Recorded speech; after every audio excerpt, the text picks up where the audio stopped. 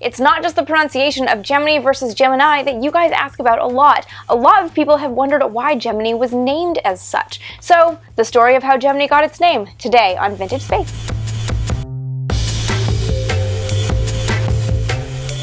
Alex P. Nagy of NASA's Office of Manned Spaceflight at Headquarters is credited with naming the Gemini program, and he also won a bottle of scotch for doing it. His inspiration was actually the constellation, because Gemini had 2 astronauts on board. The constellation, being the twins Castor and Pollux, evoked the idea of 2 men in a spacecraft. The astrological symbol of Gemini also called back to the program's original designation as Mercury Mark II.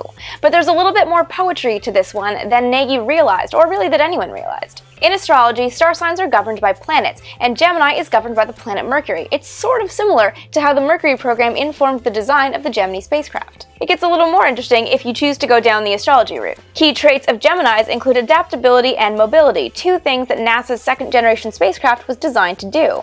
Geminis are also said to exhibit a love for collecting knowledge, which Gemini was basically designed to do leading up to the Apollo lunar landing program. And Gemini is an air sign, which is the closest element that you can get to space. To be clear, the astrological aspects of the name Gemini did not inform NASA's decision to go with Nagy's suggestion of Gemini for the program name, but it does kind of add a nice poetry. So how many of you guys are Geminis, and do you actually read your horoscopes? Let me know in the comments below, and if you have other questions about the Gemini program, leave those below as well. And of course, your ideas and questions for future episodes. Be sure to follow me on Twitter for all kinds of vintage space content every day of the week, and with new episodes going up every single Tuesday and Friday, subscribe right here so you never miss an episode.